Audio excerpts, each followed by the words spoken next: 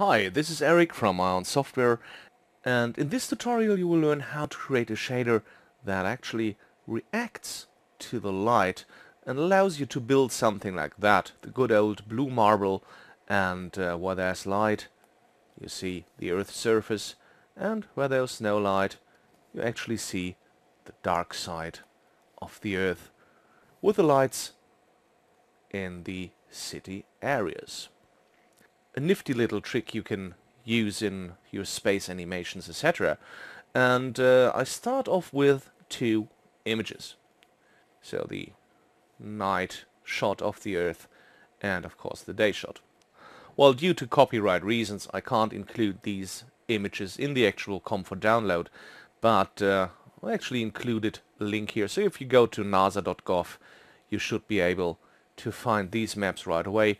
For the actual demo comp you can download, I replaced this with some cheesy fast noise tools to mimic the day and night side of the Earth. But in this one, of course, we use the full images. Earth is by default some sort of a sphere, so let's start this with a shape 3D and make that into a sphere and view it here in our 3D viewport like so. Well, on a regular shape we can only connect one material, so either the day side or the night side of the Earth, so we need to find a little trick. So let's build a shader to actually react to the light. Well, to better see that, a directional light couldn't hurt.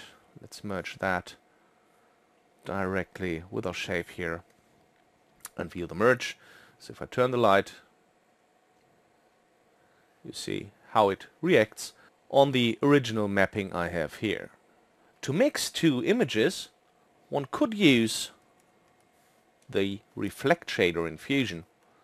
And actually I'm going to connect the night to the background input and the day side to the reflection color material. So in the material viewer you see we already have some sort of fall off going on here, but that's all based on the face on strength and the glancing strength here, and I want it to react to a light. So let's set this to constant strength for the moment, and let me clean up my flow a bit. To make the reflection intensity react to a light, I add a blend shader and pipe the output of the blend shader into the reflection intensity material of my reflect node. Let's watch the blend shader over here. However, the reflection intensity of the reflect node is controlled by the alpha channel, not by the RGB channels. And as you see, the blend shader of course supports alpha, but that's just a general setting. So if I change the alpha value here, it does change the shader, but that's not based on any light. Actually, let me pipe my reflect node directly in the shape 3D here, so we can see that a little bit better. So to provide a valid input for the reflection intensity on the reflect, we have to get the lighting information somehow into the alpha channel. To do that, we add a channel boolean material and set it to copy the red background value to the alpha channel. So now you see that my sphere actually starts reacting to the light. So if I turn my directional light here,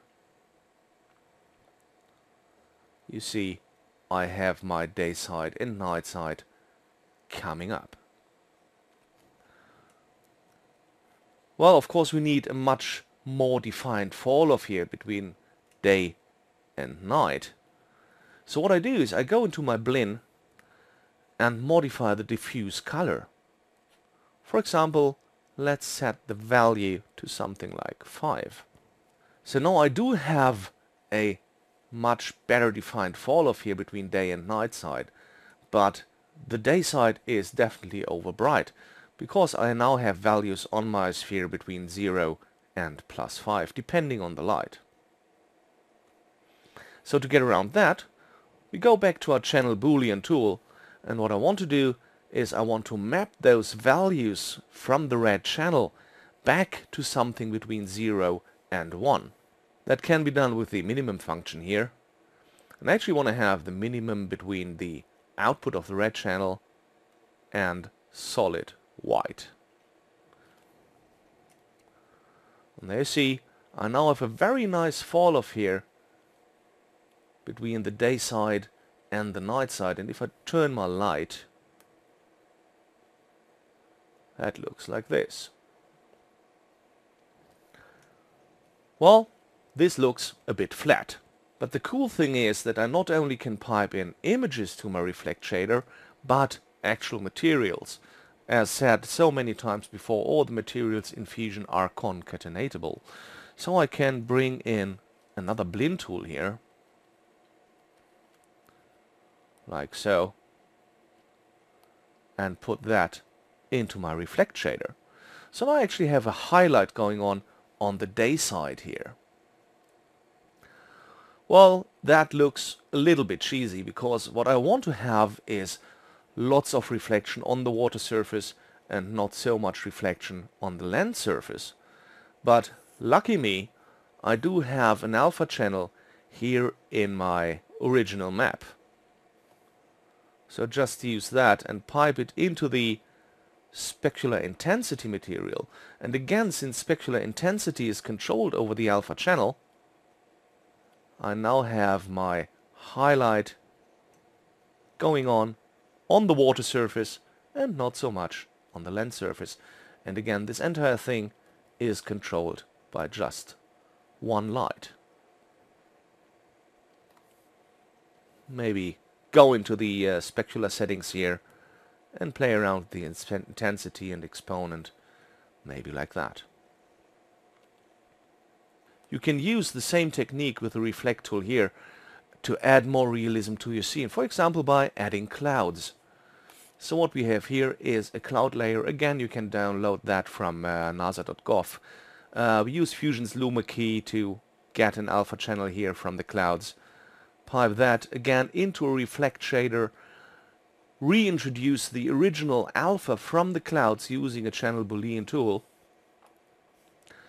And then we have a material merge here that allows me to drive a fall-off shader to get that difference between atmosphere at the outside and clouds on the inside.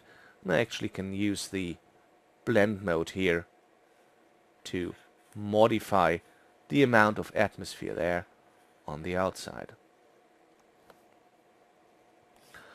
Let's put that on another shape and use the output of our channel Boolean here, which defines the day and night side on the reflect shader, and pipe that into the reflect shader down here as well.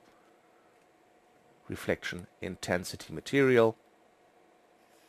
Combine that with our original scene, and now we also have a layer of clouds that is influenced by that one single light here in my scene.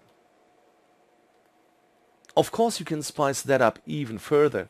So if we look at the final comp up here, you see our initial setup with the reflect shader, etc., etc., and that can result in something like that. A typical flyby on the Earth.